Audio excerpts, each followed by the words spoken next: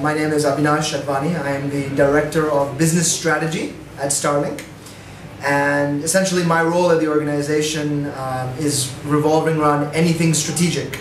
So strategic partners, strategic vendors, strategic expansion, and of course, most importantly, strategic customers.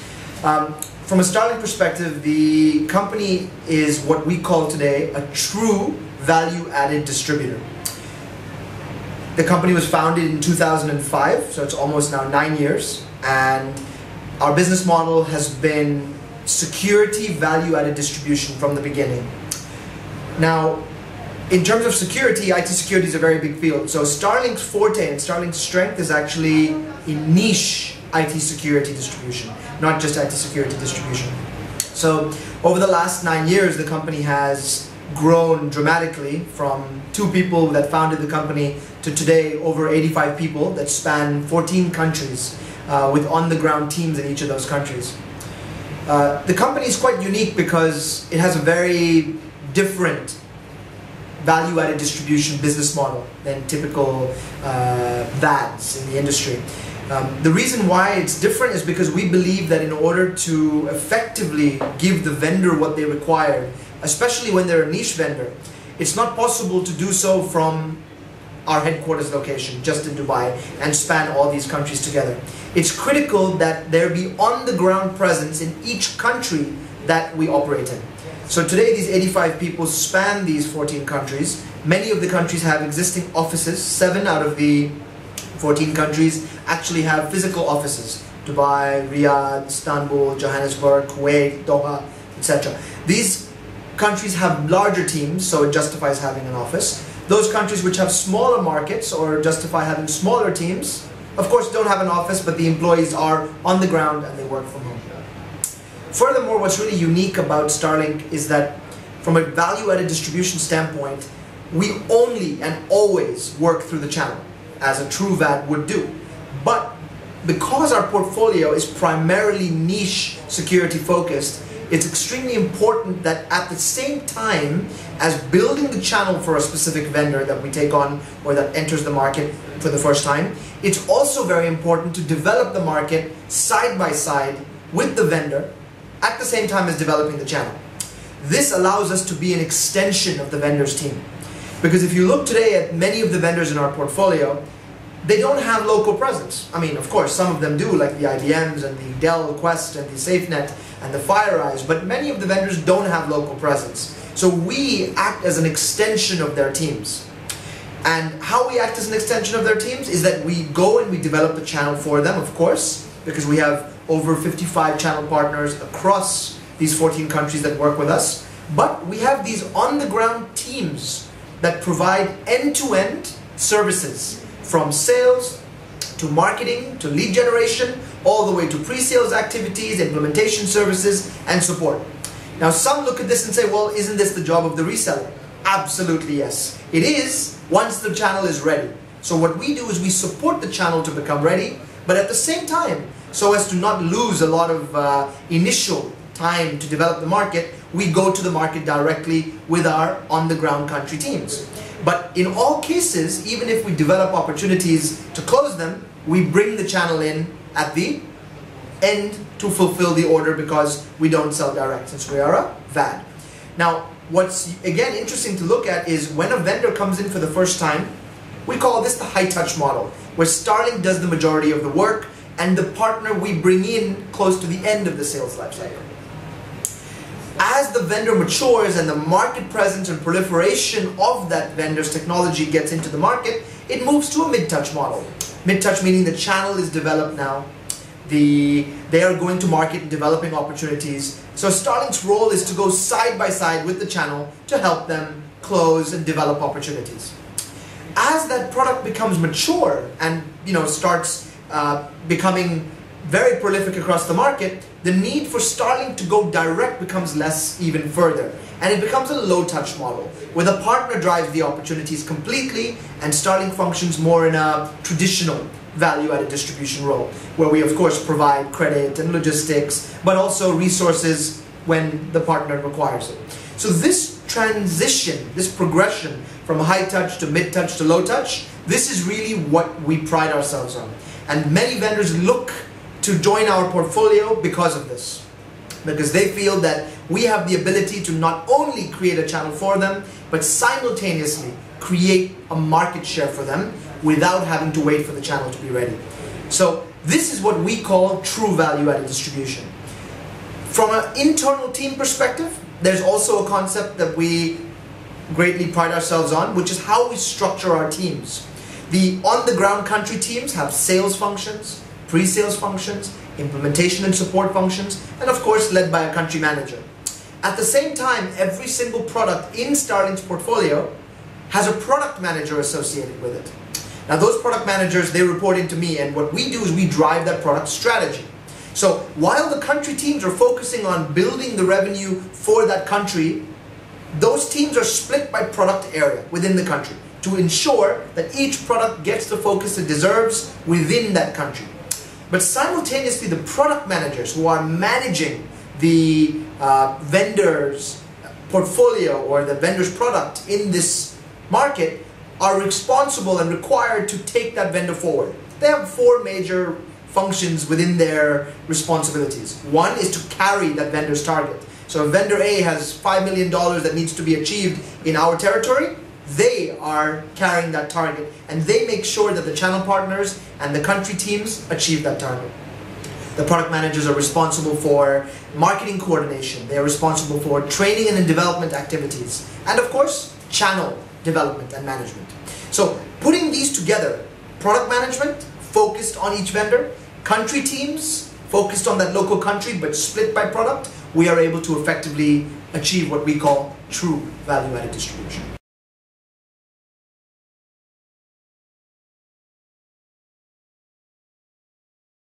If you look at StarLink's portfolio, it's actually segmented and split into 3 areas: core, emerging, and growth.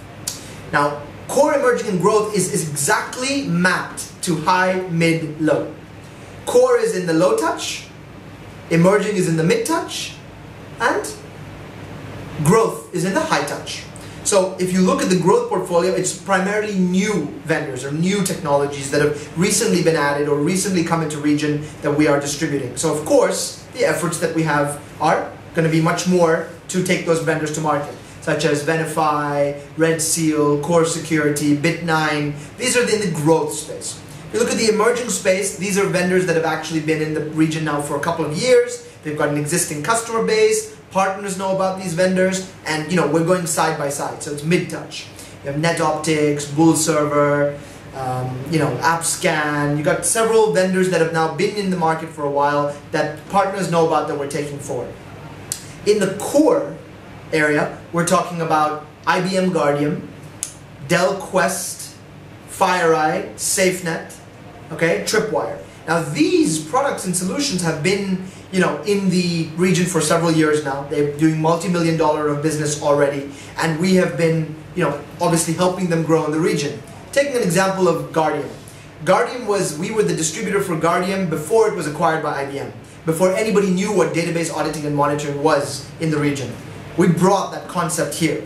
Today we have over 75 customers, primarily spanning the banking and finance, telco, government, oil and gas sectors that are using Guardium. And the truth is that IBM acquired them and we've taken them even further. So this is a clear example today of how we took a product that was unknown from a high-touch model into today where partners are going to market talking Guardium into a very low-touch model. Of course, we still support those partners by doing a lot of work since we know this product extensively, but it has definitely moved into low-touch. Another example would be FireEye. When FireEye came into the region, it had no customers, with a couple of employees. Now the company has also grown rapidly. They went public recently. They have 23, 24 employees on the ground. But today there are almost, I think, over 50 customers today in a year and a half, doing almost $8 million of revenue by the end of this year because of the value-added services that StarLink has provided. Now, this particular vendor is a good case study because it's been taken from high touch to low touch in 18 months. This is what we call our secret story, or our recipe for success. Taking a vendor and allowing them to go from 0 to prolific in 18 months. So these are a couple. There's again Dell Quest, similar example. The product was EDMZ when we brought it here in 2005. EDMZ was acquired by Quest. Quest was acquired by Dell. And EDMZ, we have the most customers for in the region. I think it's around the number of 125 or so customers that are privileged password management customers from EDMZ. When they were acquired by Quest, it became TPAM. We continue taking that momentum forward. Today, it's acquired by Dell and is part of the Dell Identity Access Management portfolio. And again, we are continuing to take it forward. So these are examples of some of the vendors and technologies that we've taken from high touch to low touch and have moved from growth to emerging into the core portfolio.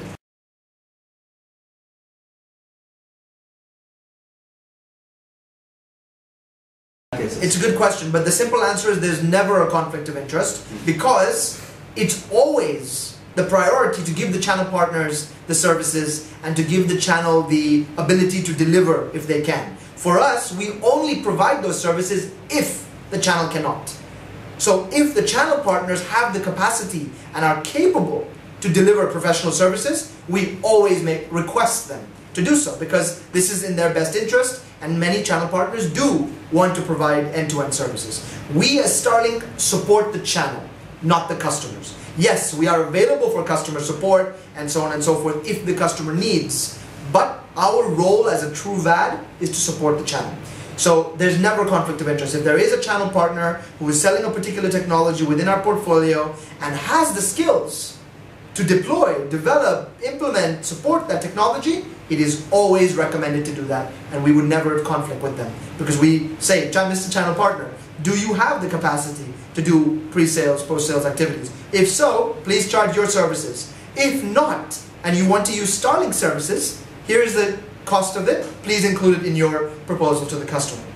In all cases, it goes through the channel. So even if they use our services, they're actually reselling our services. It's not that we go direct to the customer.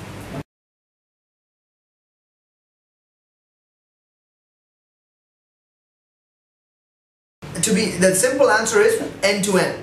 We have the capacity to provide business development, sales, lead generation services. We have the capability to provide pre-sales, demos, presentation, POCs. We have the capability to provide implementation services.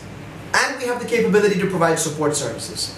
All are being able to, all are available for our customer base, our partner channel base, which of course are our customers.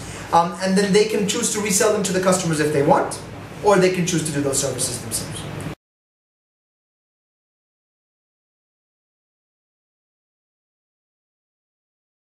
In large markets such as Saudi, UAE, Turkey, South Africa, the teams are very large, 18 plus.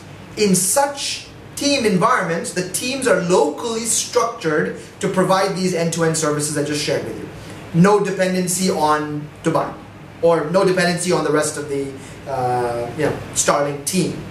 In smaller markets where there is on-the-ground presence but maybe less employees, maybe 3 or 5 people to cover that market, in this scenario, obviously those technical people are certified and capable in, each one carries 3 or 4 technologies each, but any technology that they're not able to cover because of not having expertise or not being certified, they will then be able to leverage on the whole team structure that StarLink has across 14 countries. So we call this is actually a good question because we call this our hybrid team cloud environment.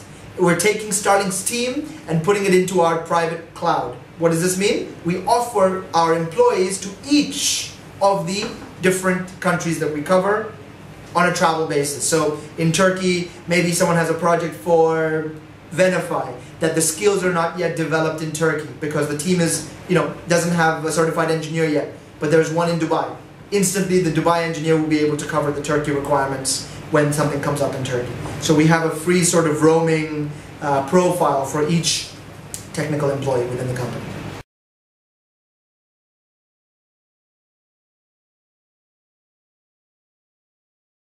So we do have a centralized support team that is based in Dubai, okay, but each country also has support engineers. So on-site support, L1 support is always provided, of course, by partners, right? L2 support is then provided by our on-the-ground teams, and L3 support is provided by our central technical assistance center that's headquartered in Dubai, where we have support engineers who support the entire region.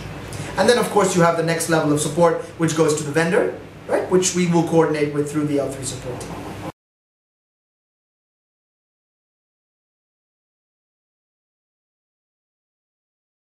There definitely is challenge in, for the management team when we expand into new markets, because you have to, as you correctly said, understand the local culture, understand the differences in taxation, differences in customs duties, differences in people, how to manage the different types of people that we deal with. But what's critical, and the success story again, from example and from history, is based on having local teams made up of local people.